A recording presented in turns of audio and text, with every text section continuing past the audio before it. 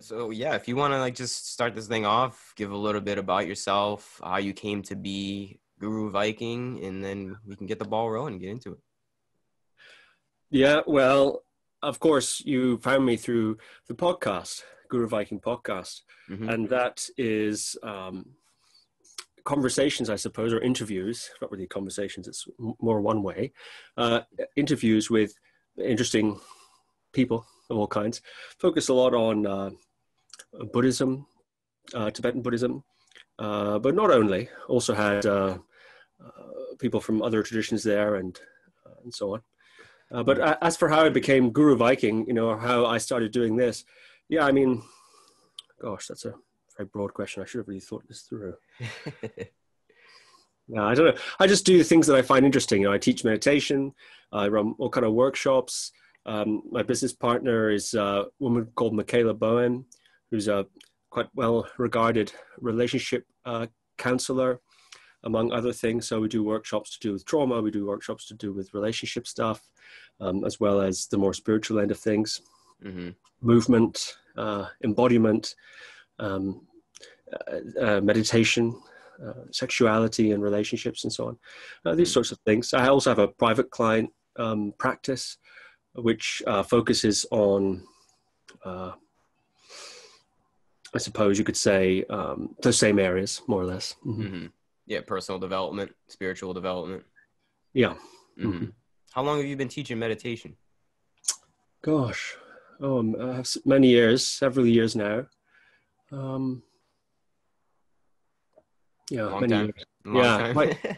quite a while. Yeah. Yeah. I've been doing it a long time, and it's just one of my passions. It's a part of what I do. I mean, it's the thing. If you come to guruviking.com, you'd see a lot of that. It would look like perhaps that I'm mainly a meditation teacher.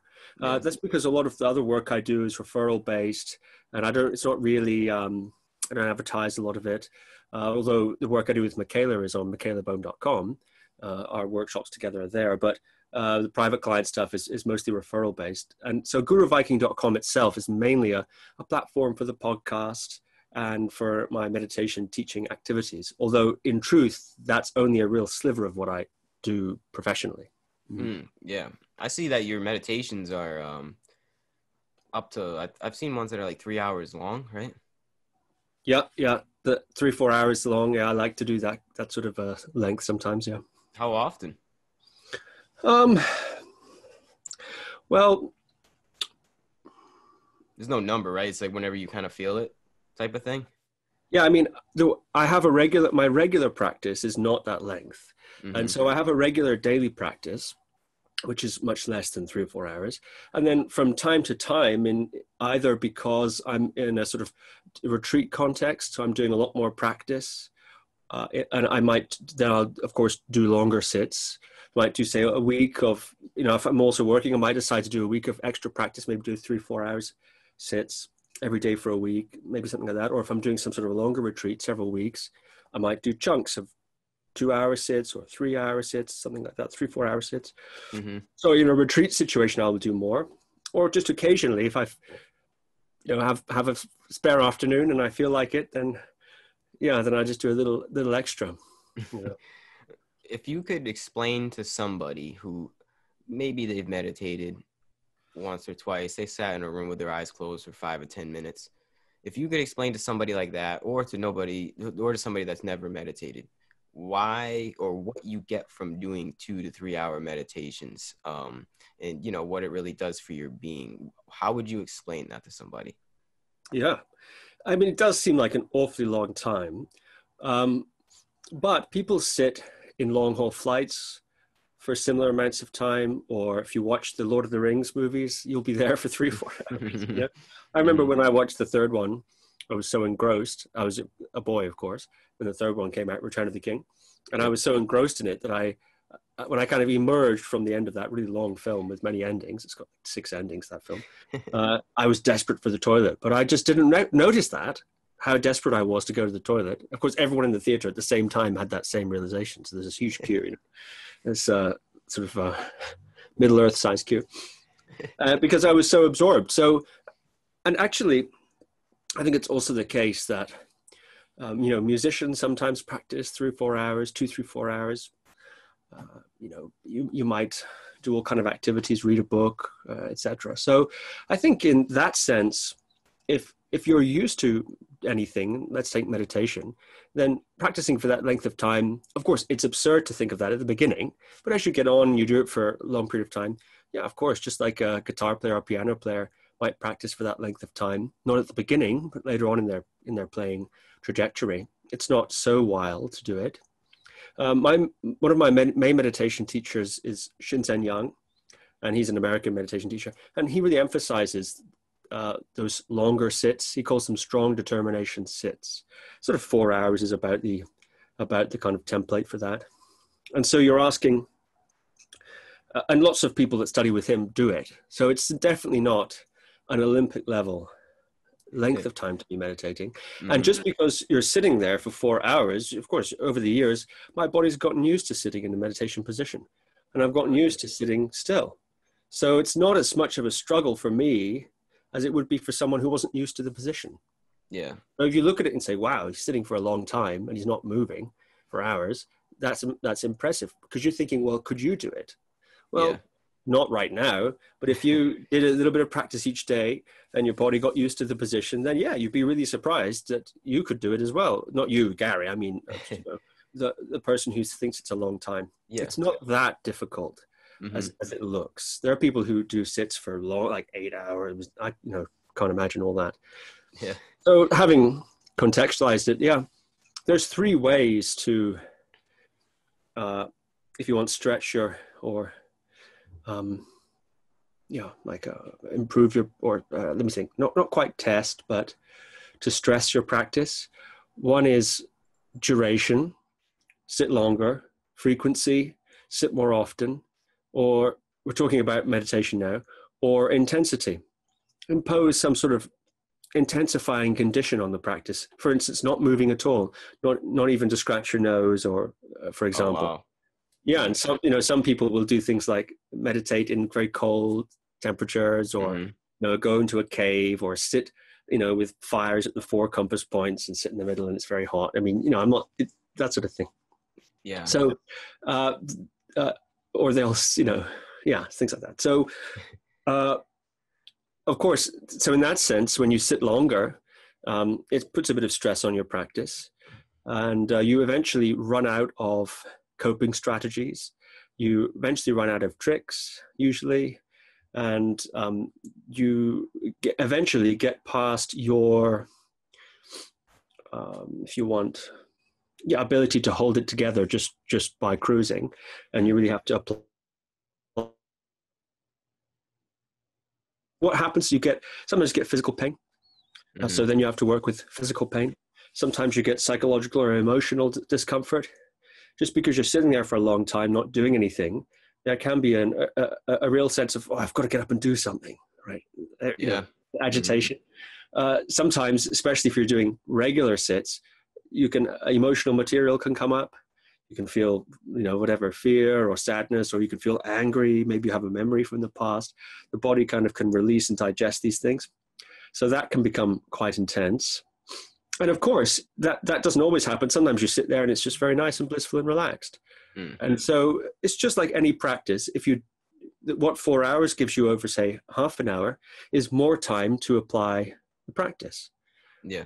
So it's the same thing if you practice guitar for half an hour versus 4 hours. You've just got more practice time. You can cover more ground, etc. So I would look at it really rather mechanically in that way. Yeah, it is. It seems just like I like how you mentioned like playing an instrument, because I think it is. I also have some skill in playing some guitar and on the piano a little bit, and there are times where I get into this zone, I guess you could say, in the zone, as they say, and it seems almost like a meditative state where I come out of it and I'm just like, what time is it? Like, where did my mind just go there? And it seems like it could be an instrument, it could be painting a picture, or it could be riding a dirt bike, whatever it is that brings you closer to the moment. And it seems just like our mind is just so focused on this one thing, whatever it is. It just, I don't know what it's the same thing as meditation in a way. It's just like, I don't know how to explain it, man. It's just like, it brings you closer to like your true essence in a way. It's the same. It has to be, I don't know, I'm not a neurologist, but it has to be the same, like touching on the same neurons in our brains, like meditation. And because I don't think in order to reach that state, right, the state of meditation is it's pretty much like a state of peace, a state of just oneness with the universe, or just connection. I don't think you need to sit for 3 hours. I think it can also come down to like whatever your purpose is in this life. It could be cooking, like I said before, painting a picture, whatever it is. But I think as long as you reach that connection and you can reach that kind of other mind state, I think that's all that matters. And what you said before is it really just comes down to discipline, because, you know, I could look at your 3-hour videos and be like, no way, Jose. And then I could also look at Carlos Santana on stage, you know, just ripping it back in the 60s. And I'm also like, no way. But if I just dedicated myself to guitar, I maybe might be able to be like Carlos Santana. I don't know, maybe get close. Or I could also dedicate myself to meditation like you and sit down for the 3-hour sits. So it's in that same vein. It really is. It's just knowing how to work with the mind and know what your I don't know if you want to say purpose, but like what brings you closer to essentially the present moment. Mm-hmm. Yeah, I mean, I think you're quite right about a lot of that. Meditation, there's many different techniques and many different purposes why people meditate. So I guess when you see someone sitting there meditating, you don't know what they're doing. You know, they might just be thinking about zoning out or something, right? Mm-hmm. Or there are certain techniques like that. Or maybe they're concentrating on their breath, for example, and trying to bring about a unification of the mind where the attention is sort of coming, all the distractions eventually become worked through, and you can become much more concentrated and have what they call unification of mind. Or there can be techniques where you try to see how reality works, and you notice things like how sensations always seem to be changing or coming and going or pulsing and throbbing. You start to pay attention to certain qualities of sensations.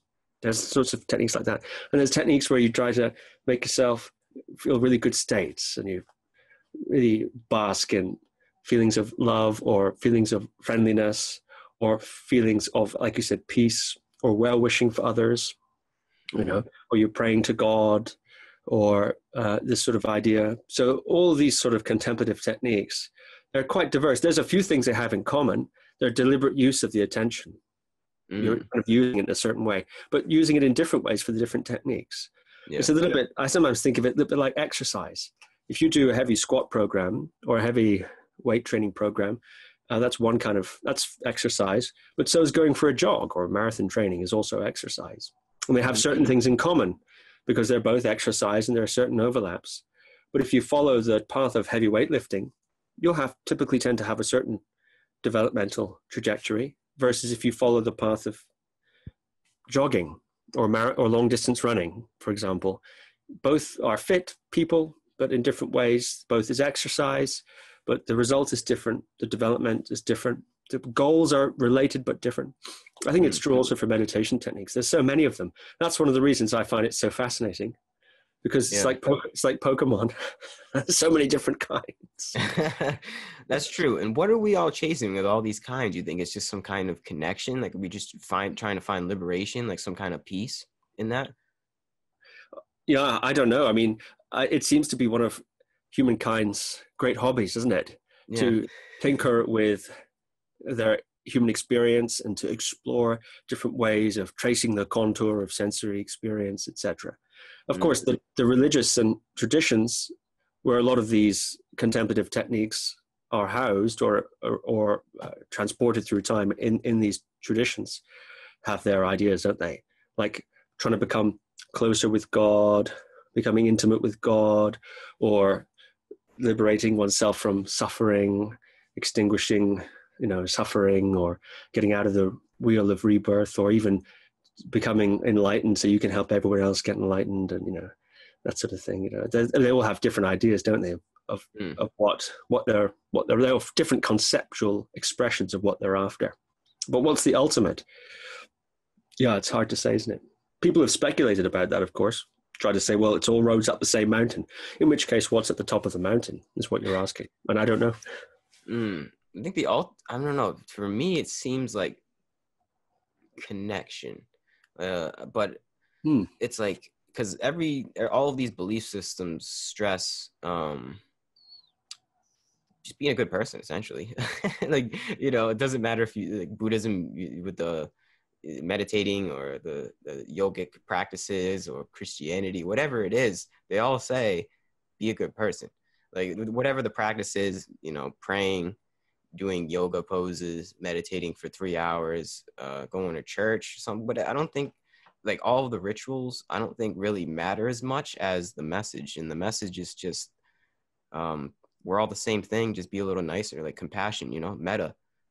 Just we're all brothers and sisters here on this planet, so let's just treat each other a little bit better. I think that's, I don't know if that's the goal, but that seems to be the message of what these religions are. And I don't know, that's just how I interpret everything else. I mean, I like to read into all of the holy books and just kind of entertain the ideas, but really nothing really sticks with me other than just be a good person in this life. It's just love people, compassion, see others as you see yourself. It sounds cliche, but it is true. I mean, it's just we do this, all of these practices that we just talked about, everything else, whatever it is that brings you close to the moment. Essentially, I think we do it just to be a better person, to grow, and through our growth, hopefully, we grow, so others can grow with us, and we essentially create a better world from that. I think that's kind of what the message is, and why we're doing all of these practices, is so we can just become a better being, not only for ourselves but collectively as well. Mm-hmm. Yeah. I don't know. That's just how I see it, man. I think that's I like that view. I think that's just like we're all just chasing that same dream of I don't know if it's a dream, but just trying to just be better. Just because human beings are so I don't know if you say flawed, but we're just flawed beings from birth, from our conditioning, from our, maybe people say our DNA is imprinted from generations and past lifetimes and past incarnations. We're clearing up our past karma, whatever it is. We're not perfect beings, and I think through all of these rituals and practices that we have, we're trying to almost, it seems like, purify ourselves through our through these rituals and practices. And it's a it's an ongoing process. It's a in the human life. And yeah, what's at the top of the mountain? Freedom, liberation, maybe absolute peace. But I don't think we're there yet. We still have some time to go. Because as a bodhisattva, right, they say they don't want to get to the top of the mountain unless everybody else is at the top of the mountain, because true true Buddhahood, right, is seeing others as you see yourself, or you see yourself in others. So like, how can you can't just let, how do I say this, man? Like, I think it's pushing us to grow collectively, because collective growth is essentially our own growth. Like, we can't just grow just by ourselves, just me as Gary. Like, we all collectively, through all of these pursuits, we all grow into a greater being that is the human being, the race of the human being. And where we're going, I don't know, but I think ideally through these holy books and rituals, everything that we do, we are going to get to a better future. That's the mystical message behind the words and behind all the practices. Mm-hmm. Maybe a little optimistic, maybe a little idealistic, but that's just how I kind of see everything that's written down from thousands of years ago. I think, like the practice of yoga and all of these silent retreats that we go on, everything that we do, it's to purify our soul. It's to purify our entire being, because we just come from, unfortunately, just such darkness. It seems we come from this, like, such strife, and this is a time, like, this is the greatest time in human history to be alive, to be able to purify our past flaws, or whatever happened. Because if you do believe, I'm going off on a rant here, my bad, dude. I know you might not be able to follow, but if you do believe in these past incarnations, and we carry the weight of our past incarnations, this is the lifetime to purify yourself, because we have so much at our disposal. We have just so much knowledge, We can reach out. I'm talking to you from across the world. I would have never been able to have this conversation and have this transmission of energy if it was even just 30 years ago, 40, maybe on a telephone call, but it's still not the same thing. So what I'm trying to get at is all of our spiritual pursuits and practices seem to lead up to this point in time where we have the world's knowledge at our fingertips. And I think this is the point in time where we take all of that knowledge from our past incarnations, whatever it is, our ancestors that paved the way for us to become the being that we're supposed to be. And that's a kind, loving, compassionate, collective race that is one. And I know I sound like a hippie tangent, but that's that's just I think what the goal is. I'm curious. I know you're a yogi. You mentioned that in our email exchange. I'm curious what your influences are in the way you're thinking. Where what sort of feeding into your thinking?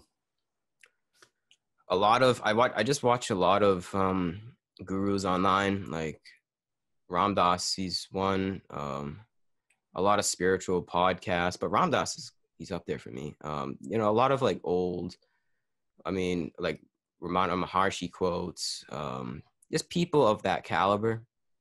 And I can tell that, and I've also read good amount of sacred texts, and I'm like a melting pot of beliefs, and everything that like it's just pointing toward the same thing. It's all just love, you know. It's all just becoming a better person.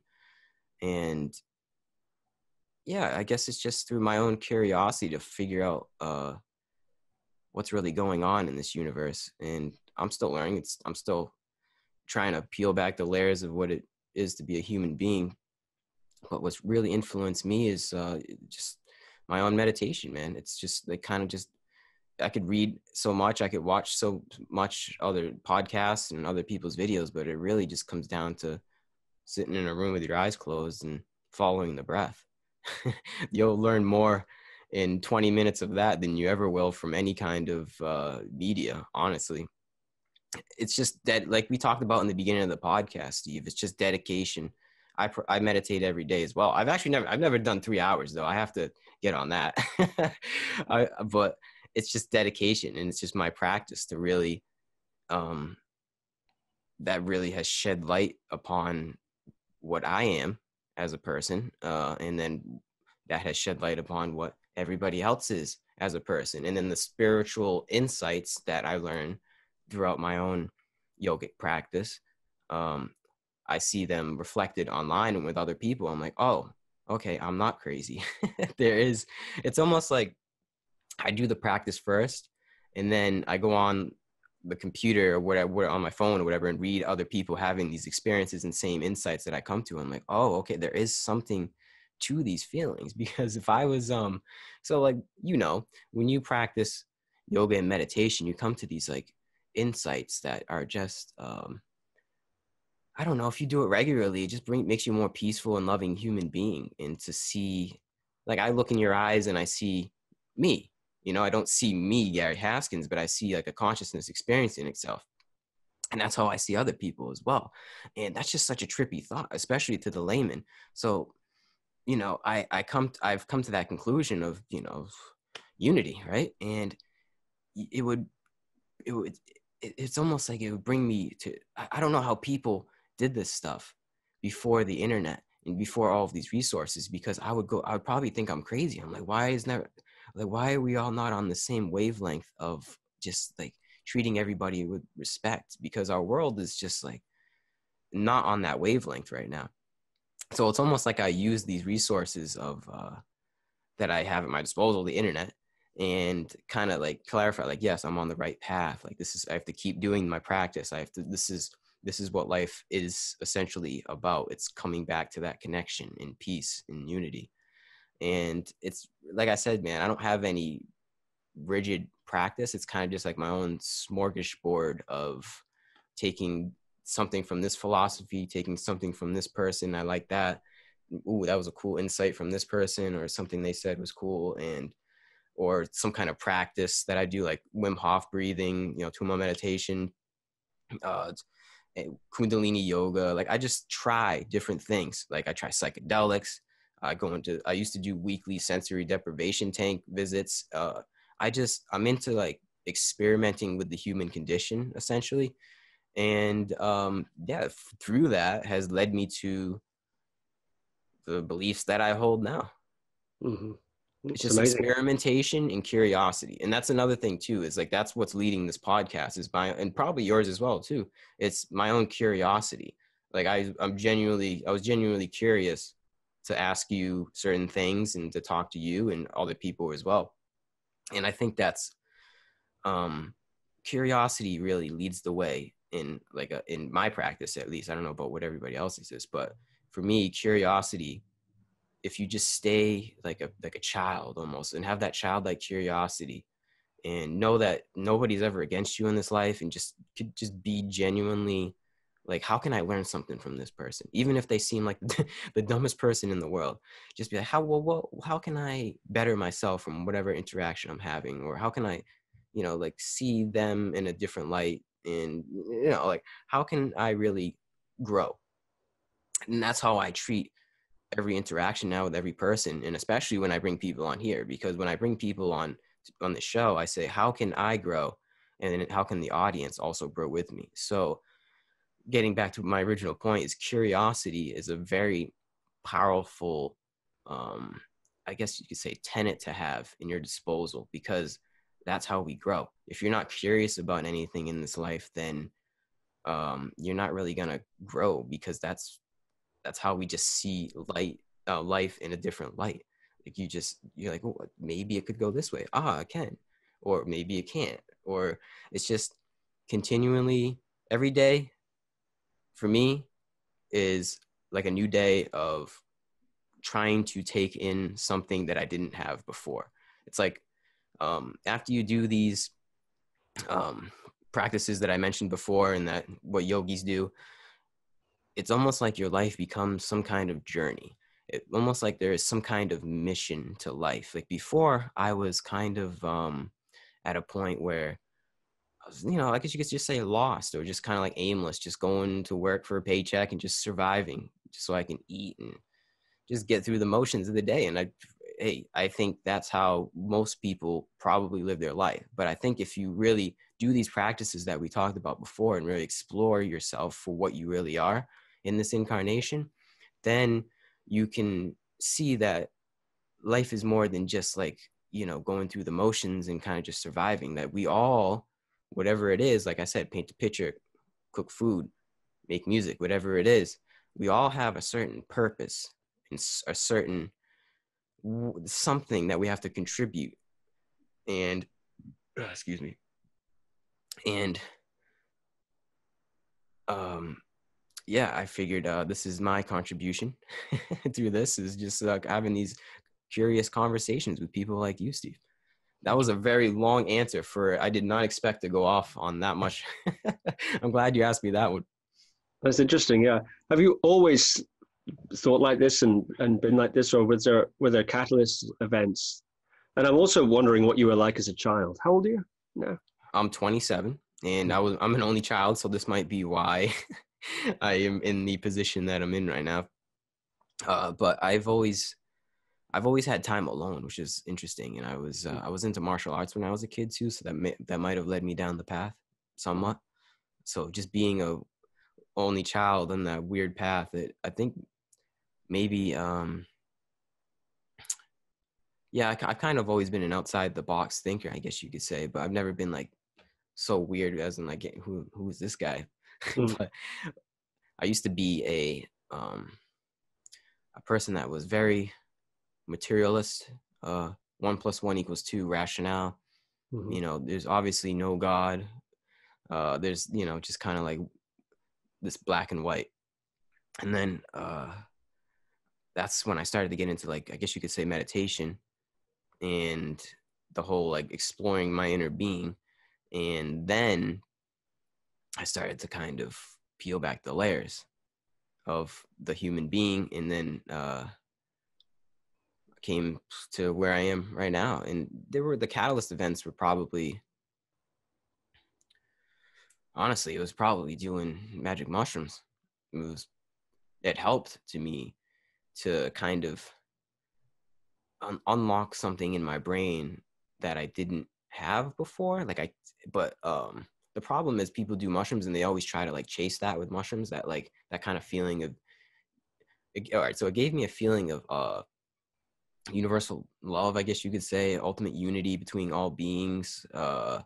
I felt everybody suffering all at the same time, and I was just like, oh, what can I do? I'm like, oh, well, obviously I have to love people, right? So it's just like this immense love. A lot of people go through that experience, but I think the problem is people try to chase that experience all the time, and they want to feel that love and connection, but it's not really about that. It's about opening the door and seeing what's on the other side of the door, and then from there, you always know what's on the other side. But if you try to keep going through, it's not going to be the same. It's the same exact message. When you get the message, hang up the phone, as Alan Watts said. So I think that experience it was a catalyst that led me down the path of devoted spiritualism. And I mean, having like a discipline, having a sort of practice so that I can touch upon that part of my being that is of that peace and unity, and seeing everybody else as myself. Because it's easy as an American or a Western, anyone in the Western world, it's easy for most people to get sucked out of that mindset of that peace, unity, universal consciousness, love, essentially, and seeing others as yourself. So for me, at least, I'm not speaking for anybody else, but for me, I need to have that practice to bring me to a state of grounding and bring me back to sanity, so I don't have to deal with just the drama of the 21st century lifestyle. So yes, the magic mushrooms and also the cannabis usage were catalysts, but they're not, they weren't something that like, I don't get the same thing from them as I really do from like meditation and yoga and just like dedication to my own personal growth. Mm-hmm. Yeah. How old were you when you had that transformative mushroom experience? I was probably 22, 23, maybe a little older. It was mid-20s. It was only a few years ago. But after that, I kind of felt just like a little lost, I guess you could say, just out of sync. It was just like, whoa, it was just a crazy experience. But then, it happened, and I was feeling like that for a reason, because my consciousness experienced something, and it's almost like it was telling me to like follow this path of yoga, essentially, just becoming who I'm supposed to be. It's have you ever had any kind of psychedelic experience? Well, it's illegal here in the UK. It's illegal? Illegal, yeah. Oh, of course. It's illegal in the US as well. I heard, though, that they didn't, one state, of course, cannabis is getting legalized all over the US, but didn't also one state legalize magic mushrooms recently? That was Oregon. Oregon, wow, amazing. Yeah, they did it for, they did criminalized all drugs, which I think that's how it should be. And they also made therapy with psilocybin legal. So, you can't go to a mushroom dispensary yet, but you can. Oh, right. Okay. You can get like psychotherapy with the aid of psilocybin, and have like 3 to 6 hour session with it. And it's kind of like a therapy session, just with mushrooms, which I think that's kind of how it should be. That's kind of like how I see the correct usage of these substances. Yeah, there's a lot of really fascinating research about that, isn't there, with maps and so on. Psychedelic assisted therapy, really interesting area. MDMA, mushrooms, etc. Yeah, very interesting. Yeah. So I'm curious then, if someone was to be like a fly on the wall of your routine or your practice, what do you do? I mean, I expect you do postural yoga, and you said you do meditation. What sort of technique do you do in your meditation? What does it look like? It's really just simple, following the breath. It's just sit in a chair. That one that's right behind me. I don't know if you can't even see it, but yeah, just sit in a chair or this chair, wherever. It doesn't even matter, to be honest with you. And just follow the breath. Just simply, I usually start. It's kind of like a 1 in, 2 out, and then once I can get into that rhythm, I can simply just follow the sensations of the breath coming in through the nostrils or my chest rising and falling, and from there I just play the meditation game in your head of going with the flow of your thoughts and just following your inward flow of the breath and following the outward flow. Yeah, and just seeing whatever comes up. And as Ramana Maharshi says, whatever comes, let it come, and whatever goes, let it go. And see what remains. And if thoughts come into your mind when you're focusing on the breath, do you remain focusing on the breath and let the thoughts kind of go on in the background, or do you relate to them in some way? Do you use them as a meditation object? Usually, no, I don't. I don't try to resist, because that's not what you do. It's just kind of like it's just kind of like a TV screen. I just pay attention to see what comes up, and then I say, oh no, back to the breath. And that's what meditation is. It's like kind of like getting to that point of just back to the breath. And it takes me probably about maybe 15-20 minutes where I can kind of just stop thinking. But it's like, all right, so it's like it goes between points of thoughts. Oh, back to breath for maybe 20 seconds, and then thoughts. Oh, come back to breath, thoughts. And then as the longer that I go into the meditation session, that span of time where it's just at the breath elongates after every time that I come back to it from the television screen of my thoughts. You know what I mean by that? Yeah. So you get drawn into the thoughts, or you forget about the breath for a moment, and you get, I guess you could say, distracted or caught up in the thoughts. And then when you recognize you've been distracted, you come back to the breath.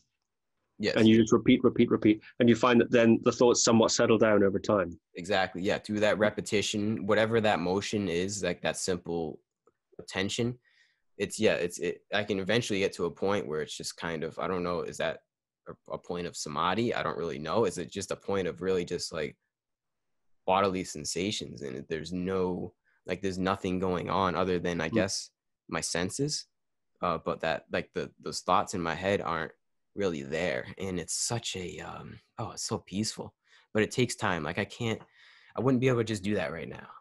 Like that's not really it takes, that's why doing like your 2-hour 3-hour sits like you do, I can't imagine the mindsets and mind states that you must, and the peace that you must reach in that, because the most that I have ever meditated, it's probably 50 to 60 minutes, and after that I've just like felt like I went to a different dimension. So I can't imagine 3 hours, man. I definitely have to make time for myself to do that. It's awesome. Yeah, it's an interesting exploration. It is.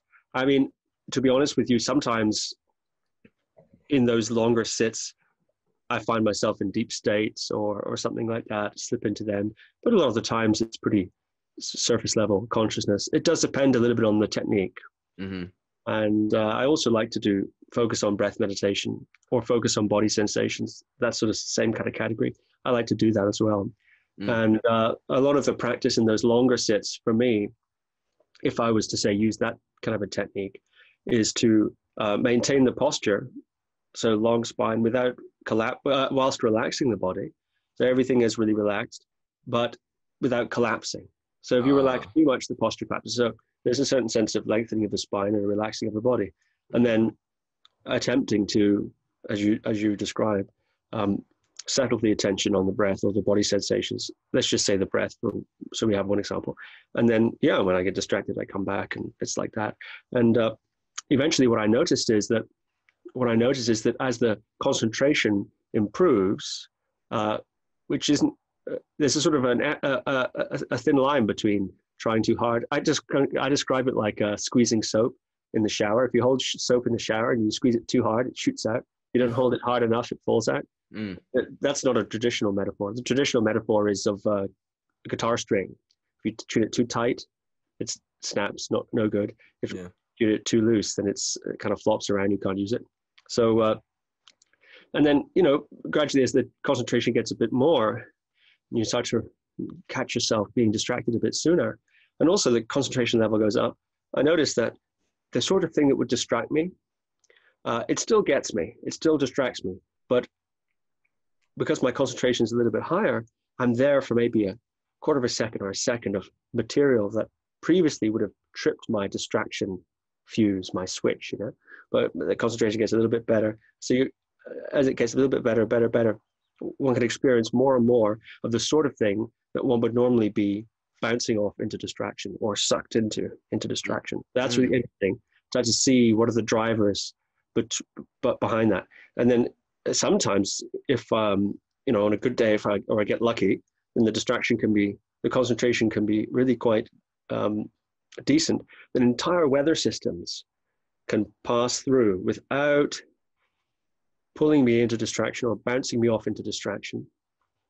And then you can experience whole weather systems going through the body, whole constellations of sensation, of emotion, of memory, of activation in the sensory systems. It all kind of goes on in the background. It's very, very cool, but it's, that's pretty surface level. There are techniques where one really tries to merge with the breath or merge with the feeling of bliss, let's say, and you go into these deep absorption states. Sometimes they call them jhanas. So there are practices like that are all about getting into those really trippy, non-dual states and so on. But I wouldn't say that's my main practice, actually. I'm kind of interested in how to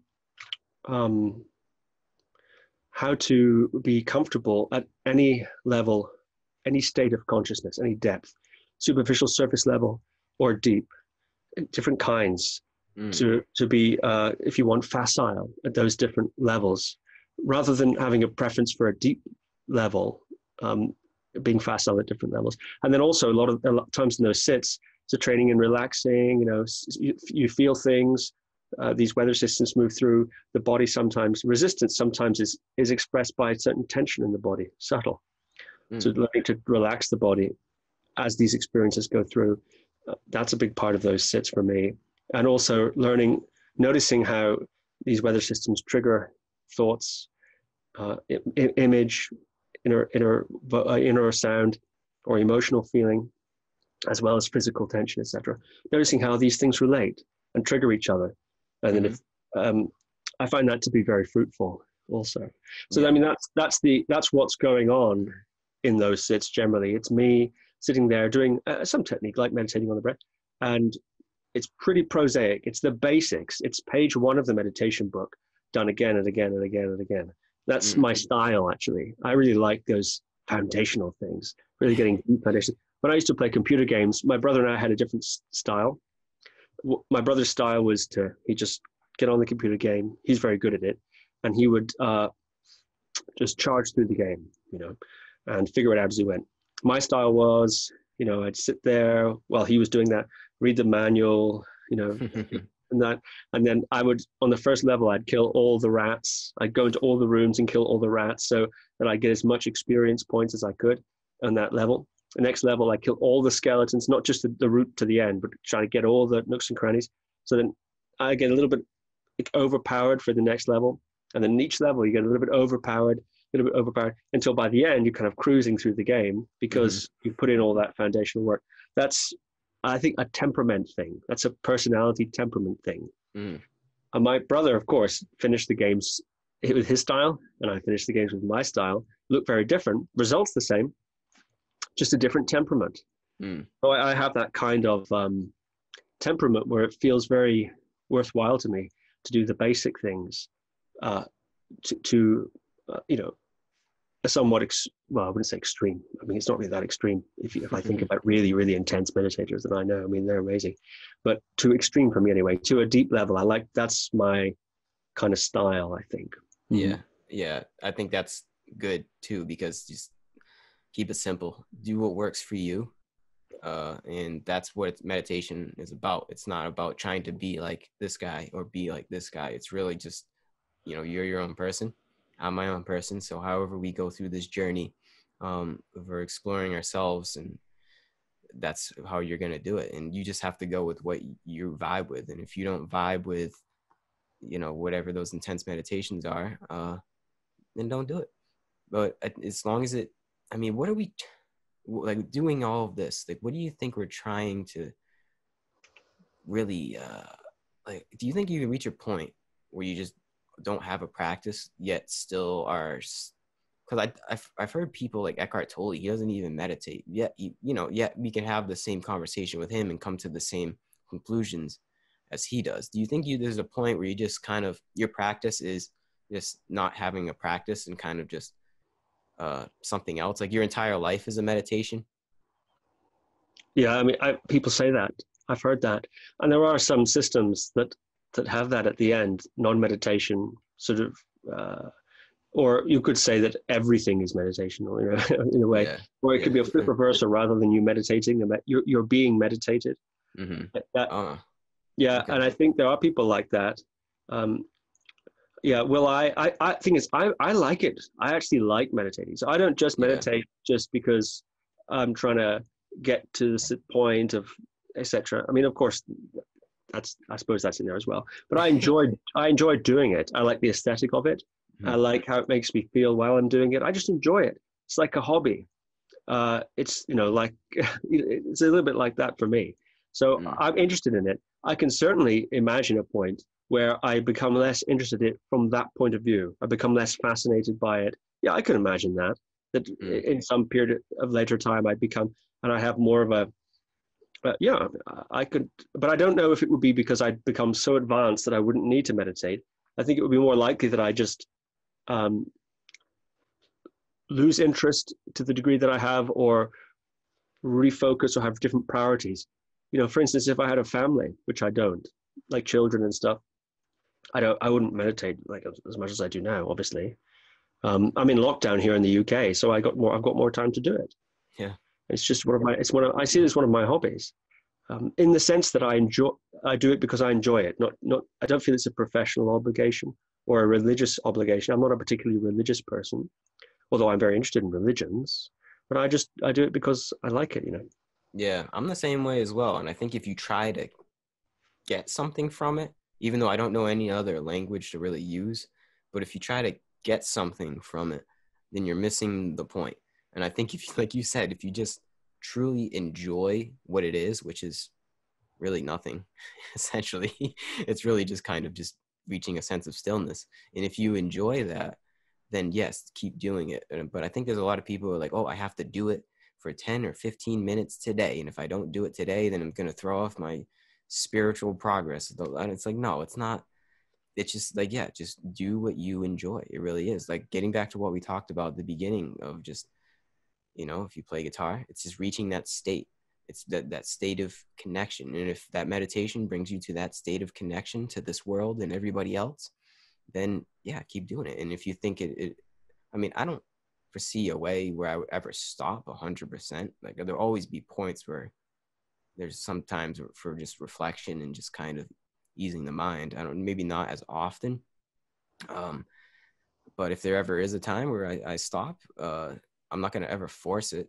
I'm not, it's only going to be something that I feel. Because for me, I go a lot by feeling and my intuition. And I know there's times where I just have to, like, I feel like there's something in my inner being, I don't know what it is, that says, all right, you have to just go sit down right now and just kind of take time and just relax and reflect. And until that voice isn't present in my being, wherever that's coming from, then I'm going to keep meditating and keep doing these crazy ass practices that I do. Like if the outside world ever saw me or anybody else doing Wim Hof breathing, they'd be like, what is this guy doing? Is he trying to like hyperventilate and kill himself or something? Because all of these things look insane to the outside world, but maybe they are insane. But either way, it brings me happiness and it brings me to some kind of sense of peace and, like I said, connection. And until I lose that from these experiences, I'm gonna keep doing it and when I get the message, I'll hang up the phone. And I think it is that simple. It's when you get the message from whatever you're doing in life, whatever it is, doesn't matter. Hang up the phone and move on to something else and grow in a different way. Yeah, well, we're in good company because it seems that all cultures, more or less, across all times, uh, one of the great hobbies of human beings, like I mentioned, is to fiddle around with these things. And yeah, it seems to be in us as human beings, you know. And I think some more than others. You're definitely, I think, perhaps it sounds like an outlier in terms of your, you know, curiosity and the application of that curiosity and the way in which you're questing through these different systems and ideas and practices and experiences and so on. I don't think everyone has got quite that degree of openness that you've got. Um, you know, but it seems that all human beings are at least intrigued. Yeah, somewhat. Because I mean, there are others also that just aren't, and I want everybody to be on that wavelength of just like you said, being intrigued, being like, well, what's that mean? Or maybe I should see life in a different light. And because if we don't reach that point of view and that perspective, the conscious perspective, if you don't reach that, then we don't grow. We stay where we are, which is this, seems to me like a juvenile species that is still caught in its animalistic instincts of fear and war and just general insecurity as a whole.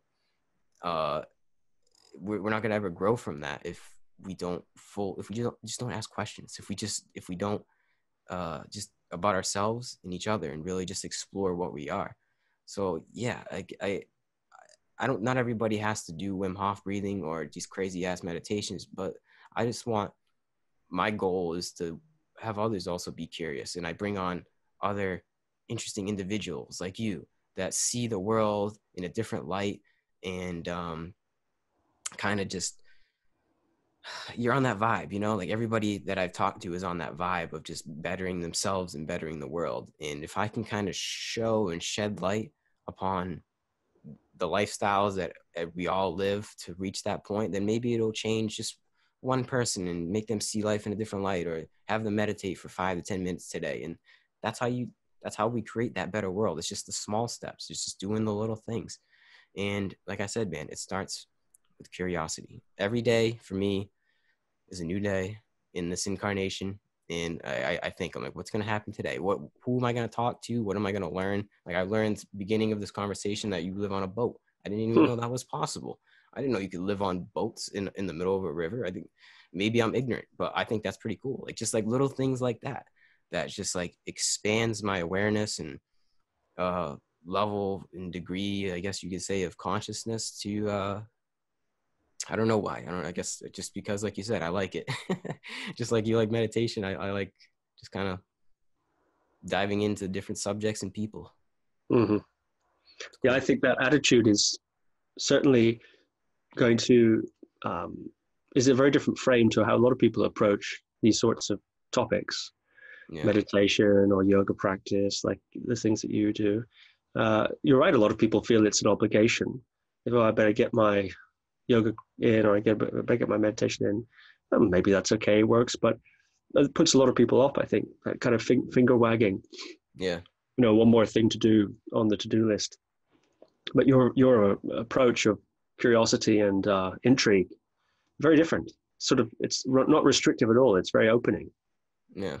It's just kind of like, that's how everybody, like, I think like that's how we all have to be, man, you know, because like nobody really knows anything, you know, like I don't know I like to just go into it like, I'm not a guru, I'm not any kind of spiritual icon, I'm just some guy in America that likes to do yoga because it makes me feel good, and I know how to use a camera and a mic and just letting that lead the way. So if everyone else can do that in their own avenue, whatever it is, we can all just become these great beings and just grow together, you know.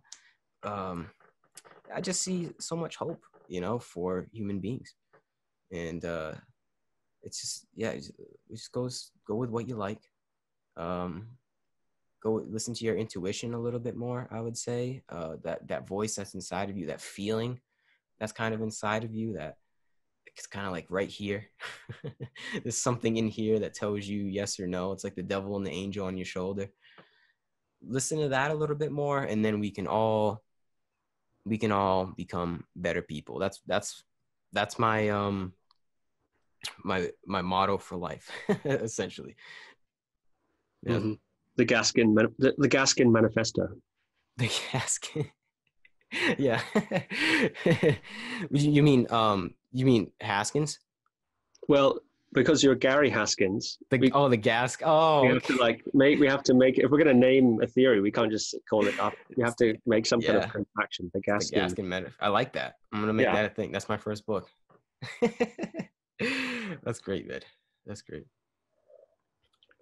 Mm-hmm. I mean, I don't really know where else to go from here on this one. Do you have anything else you'd like to get off your chest? Any other questions for me, or anything else? Anything else you'd like to plug on the podcast? Yeah, I mean, we can finish if you like. I mean, I could certainly ask you more questions, but Oh, definitely. I mean, I'm for it. okay. Well, yeah, I'm curious what a day in the life of Gary Haskins looks like in terms of. I guess it's the weekend now, so I don't know if you work in the week. I guess. Do you? Yeah, I have a regular job in the cannabis industry, the legal cannabis industry in Massachusetts. So I go there and work with cannabis, medical grade cannabis during the day, and then I come home, and then that's my practice. And then I also teach yoga at a place down the street from me, and that's it. Like in the time that I'm not earning my keep, I guess you could say, I'm kind of exploring myself and kind of just trying to stay sane and remain peaceful as much as possible. But on the weekends, yeah, I do have the weekends off, and I don't know, man. I try to keep it low key, especially in today's world. I just try to a lot. I've been working a lot on this podcast, kind of just reaching out to people, exploring different viewpoints of others, and just yeah. Like I'll probably after this, I'll probably meditate a little bit, just think about it, and it's just I'm not anything too crazy, man. I'm just kind of just a regular dude, like I said, with a camera and a microphone that has a curiosity for spiritual insights from interesting people. But a lot of my time is that it's when I'm not like doing the deeds of life, whatever we have to do to survive.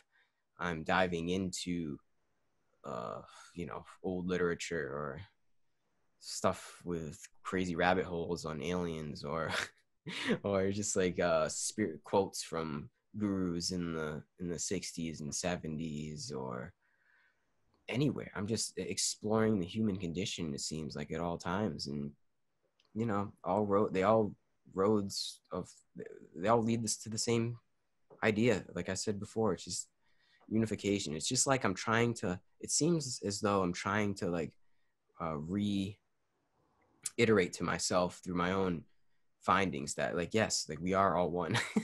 And I'm trying to have other people in text tell me that we are all that universal oneness, because it seems if I was to just turn on the news or go outside or look at the world, I'd be like, oh, it's just so much bleakness and seems to be darkness, and it seems like it's my mind running away from that darkness to try and approach life in a new light, to bring myself to a sense of sanity and peace, I guess, because I know that's the truth. Like that kind of those insights that I chase are the truth, and the whole materialistic world that we've built up on the outside of just commotion and drama and just craziness essentially isn't the truth. So in the time that I'm not out there in the world doing whatever I'm doing, I'm in I call this my office, my study, where I can kind of just reflect and reach that sense of peace.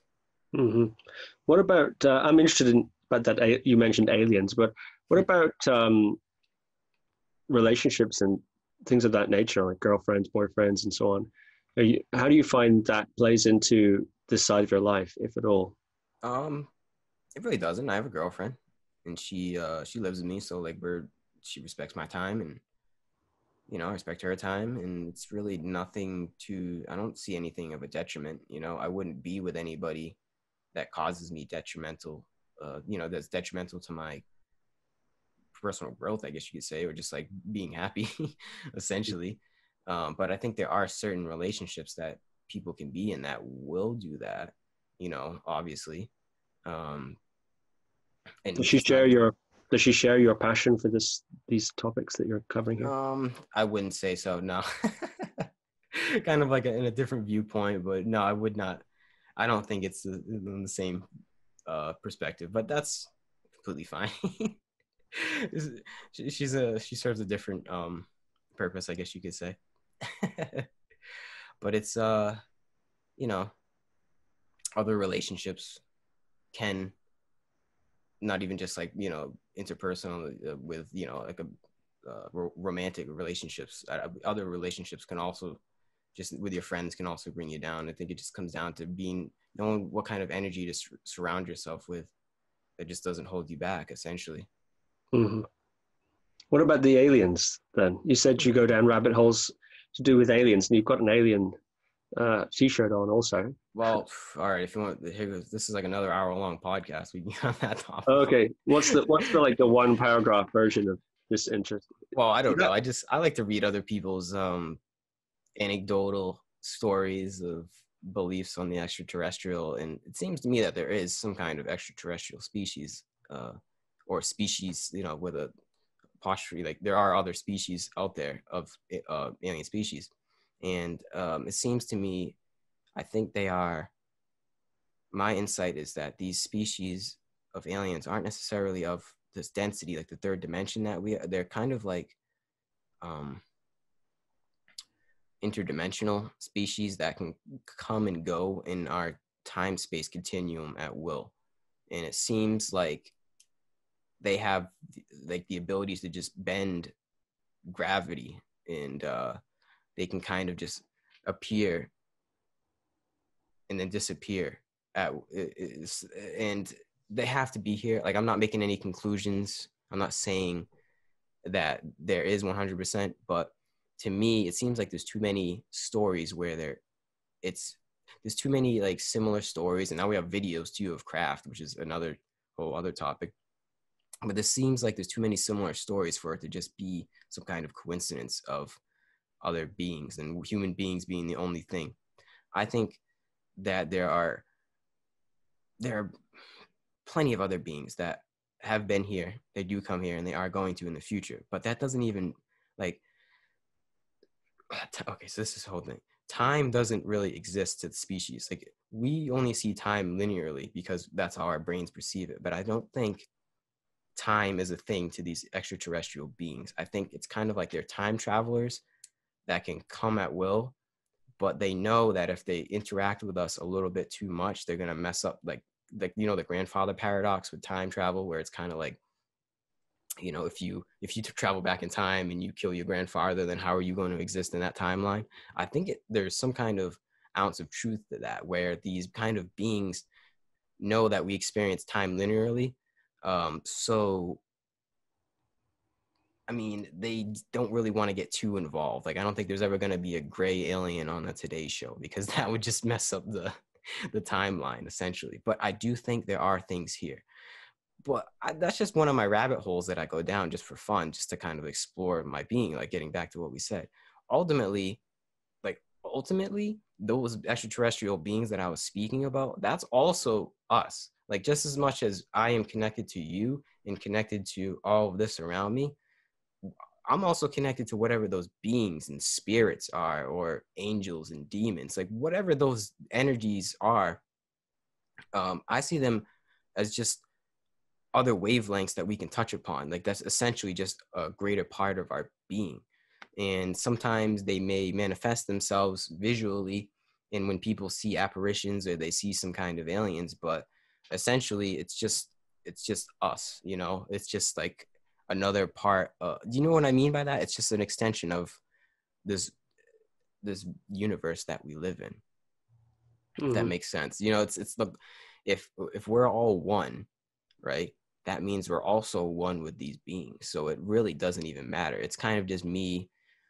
It's kind of, I gotta stop. It's kind of just me just going down these rabbit holes just for my own entertainment. Because at the end of the day. What do you mean you've got to stop?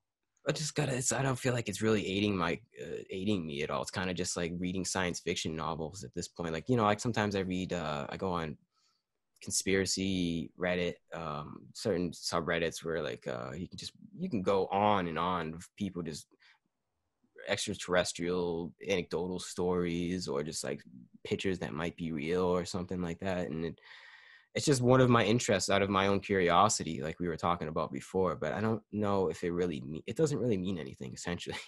If there are aliens or if there aren't aliens, it really doesn't mean anything to me at least, in my own growth at this point, unless they're going to affect us in a way that I can't even contemplate, which I don't think they are, because like I said, that would mess up the space-time continuum. Then they really don't matter at this point. It's just kind of my own amusement. Yeah, I guess you still have to cook breakfast and go to work. Exactly. Whether or not fourth dimensional beings are hovering nearby. Exactly. That's really what it is. Have you ever had an encounter or any experiences with something that you thought might be extraterrestrial? Well, man, I had this. All right, so we're gonna go there. I had this dream one time. It was an abduction dream, and it's never felt realer in my life. Like, I've had dreams before. I had a dream last night, and it was I woke up and I was just like, oh, whatever, and it's just a dream. But I had this dream one time where I was like transported to this table. People are gonna think I'm crazy after saying this. I was transported onto this, it seemed like an operating table, like the cliche story that we all know, right? On this operating table. And there was three other, like, it seemed like it was like the cliche, like big round head, just robotic looking beings looking down upon where I was looking down from. And this is crazy. This is like out of a sci-fi movie. They attached something to the back of my head right here. And it was almost like an information upload. They kind of just like attached it and just like got some kind of insight. And I woke up right after that. So yeah, whatever. That was just a dream. Whatever. We all have crazy ass dreams. But I woke up with the idea in my head, like right when I opened my eyes, and it said to me, "You are not I don't remember the exact words. It was like, you don't actually exist in this world. You only exist in other people's perception." And I was like, whoa. I was like, why the fuck why did that pop into my head? Like, where did that come from? Like, why did I just imagine that I was on some kind of operating table with these aliens operating on me? And then I woke up with this insight. You don't actually exist in this world. You only exist in other people's perception, aka you watching me right now or anybody on the camera watching me. And I was just like, what is that? And that it struck me. I'm not gonna say I was abducted by aliens, okay, people. I'm not gonna say I'm not even gonna say that, right? All I'm saying is it felt really weird, and I came up out of this dream with this strange insight that I've never really had before, because it kind of makes sense to me in a way. Like, I'm not really like, I'm more real. It's almost like a sense of like, I'm more real in the audience eyes and your eyes and everybody else around me than I am to myself. And it was like a way to like kind of reorient myself and how I act and how other people see me, and kind of like this was years ago, and how other, kind of just like putting myself in other people's shoes and how they see me.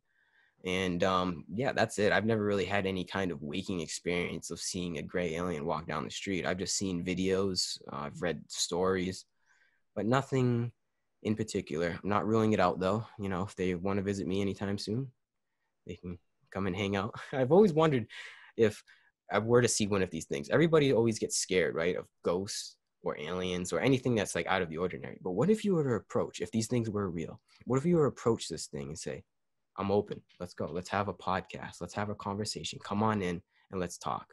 Like, I don't even know if that's possible. Like, how can you not be afraid if that is the thing, right? I think I would be completely shook by if I saw some kind of thing that wasn't of like Earth, like, of extraterrestrial origin.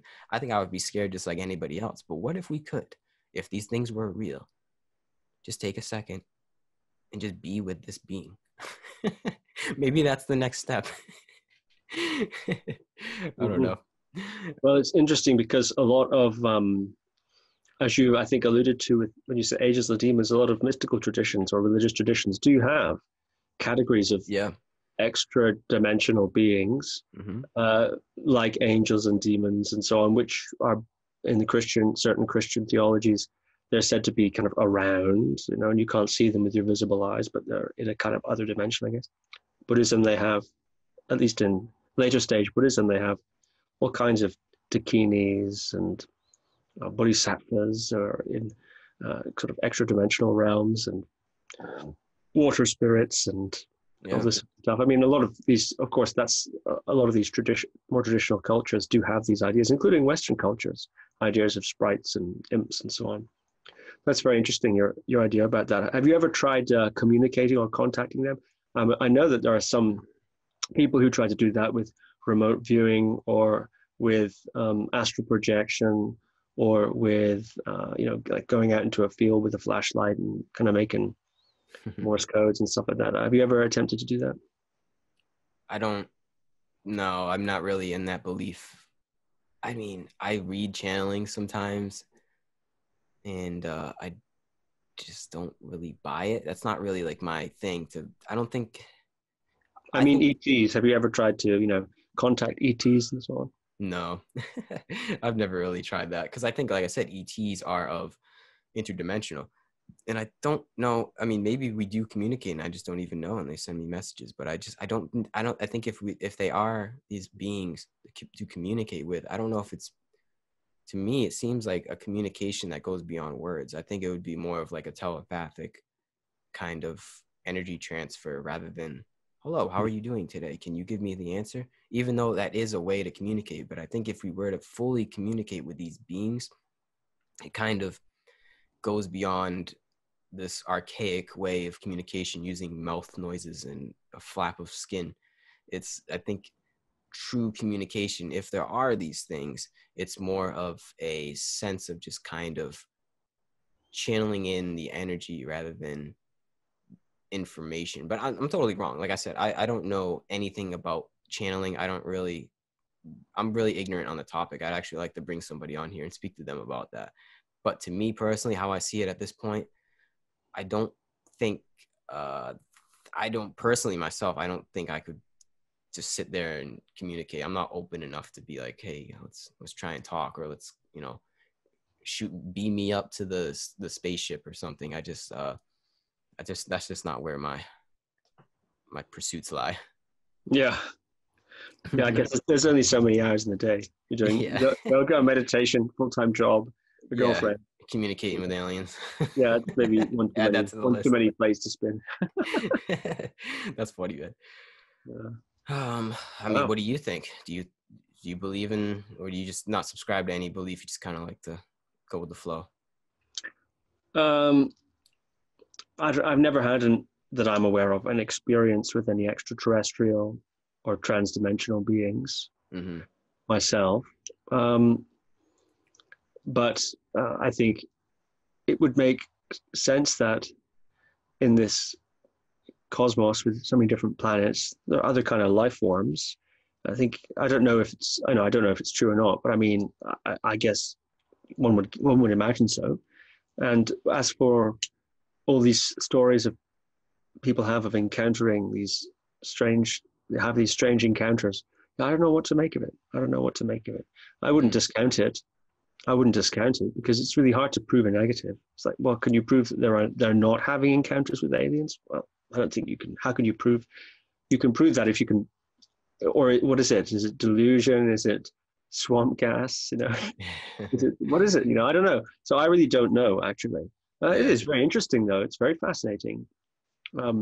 People who claim to have had these experiences, and like you said, from a kind of science fiction entertainment point of view, it is quite a thought to ponder. So they wonder, well, what if it was like that, or what if this?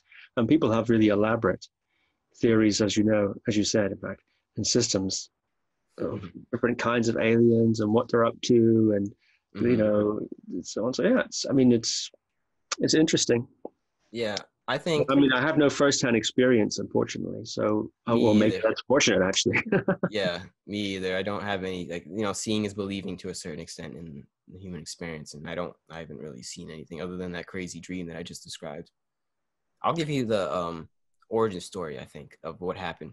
I think of our DNA is of extraterrestrial origin. Not 100% though. I think we were morphed. This is really far out. This is just like an idea that I, just entertain. I think we were morphed into these beings, kind of like hybrids with apes, chimp, whatever you want to call it, some kind of ape. And our DNA was somehow, we don't know how, morphed into with those apes. Um, and our other side of us is that divine side. We have the animalistic side of, being an animal, being having these instincts of survival and just trying to reproduce. And then we also have our spiritual divine side that I think we've kind of lost throughout the years, that we're now touching upon. And I think extraterrestrial, aliens, whatever you want to call it, God, I think those beings are those godly beings that created us. And that's what we're trying to kind of unveil at this point. Like, we come from, I think that human beings come from the aliens, essentially. When they say we are the aliens, yes, but I think aliens, extraterrestrials, spirits are all the same thing under the same umbrella. And in us is that's our essence that we're trying to touch upon. We're trying to see past our animalistic instincts, of just that base level programming of just trying to survive and reproduce, and touch upon that part of us that we've lost. Like, I think we were closer to that. It seems maybe thousands and thousands of years ago, we had that like kind of connection. And then when you read stories of the, this people seeing giants and these huge monolithic structures and the pyramids, like, it just seems like we came from a point of just like, I don't know, just like a different origin than from what we're told. And I think that origin lies in some kind of spiritual beginning of that we can't even contemplate, we can't even describe. But like, all of these practices and psychedelics kind of like we're getting back to that oneness and that unity. And yeah, we are part of that alienness, that extraterrestrialness. It's just that we kind of lost track of it, and we just kind of like just become animals. And I think that's the goal or the game of life, is that through these pursuits we're figuring out who we really are. And who we are is a part of God. We're a part of the creation. We're a part of the creator. We're not 100% because we're the animals. We're also like of the material world. But the other part of us is that divine essence, that alien, that spiritual being that is inside of every single one of our consciousness. And that's what I think that's the real alien story. Like, if you want to look at it, like, just get past all the UFOs and conspiracy theories. I don't know. That's just for fun. But the real essence is that we don't know where we came from. We really don't. But we're kind of, seems like we're slowly figuring out, finding little instances here and there of, touching upon slight truths. Now, obviously, we're never going to be able to know the whole thing, I guess. Yeah, that's the real alien story. I see it as just that we are part of the extraterrestrial beings, and maybe those beings have been here forever with us, kind of guiding us along the way. And that's what these ancient scriptures saw and described. And they had no other language or terminology other than they are spirits, and this is a archangel, and this is a demon. I mean, people didn't even know how to read back then. So how are they going to know what to describe these things as, other than it's God, it's a spirit, it has to be, right? So maybe it's like, guardian angels. that's what it is. Maybe it's just some kind of guardian angels, and we're just caught in the middle of this like spiritual extraterrestrial war that's going on. Who knows? I don't know. But all I do know is the real alien story that I'm trying to get my point across in with this is that we are part of that alien likeness that we're talking about, that extraterrestrial origin. We are a part of that. And that's my only real belief. I mean, anything else is just me having fun. Interesting. Yeah, definitely. This is a far out conversation, man. Yeah, it's definitely went in some unexpected directions. Well, you said that when your email, you said you'd like to freewheel it and see how it goes. Yeah. Well, it's really interesting to hear about your perspectives and all the things you've researched and explored. It's very fascinating. Thanks for having me on. Oh, thanks for having you on as well. I mean, do you have anything else you'd like to get off your chest? I feel like this was more of an interview for me. You turned this thing around. You were asking me questions. Yeah, you just said a lot of dialogue, right, rather than a one-way interview. So it's how it went. Yeah, that's cool. I enjoyed it a lot. Yeah, I mean, there's nothing to plug really. My website is guruviking.com, and my podcast is Guru Viking Podcast, which is in all the usual podcast places. But that's, I mean, other than that, which I expect you'll have that anyway in the show notes. Other than that, definitely. I've got nothing to plug particularly. Definitely, yeah. It was a pleasure having you on.